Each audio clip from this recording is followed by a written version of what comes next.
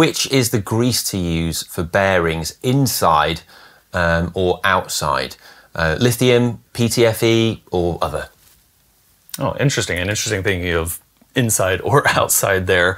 Outside is going to be, what are you pressing into, I presume, is what they're looking for as far as the grease to use outside. Perhaps you're using something to protect over the face of it, but that's going to be very situation dependent, bottom bracket, pulley wheel, wheel bearing, where that's at.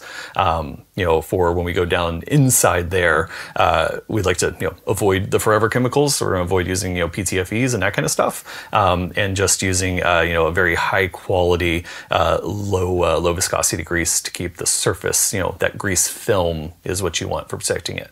For ceramic speed, we approach bearings as serviceable, maintainable, and our grease is really working as a wet gasket barrier to keep contamination from getting under that inner edge of the seal and keeping the surfaces of the bearing just running clean and smooth there, versus needing to pack it with a big heavy grease that's going to try to protect all surfaces of the bearing from having any kind of galling or micro welding that you get with the start and stop on a steel bearing.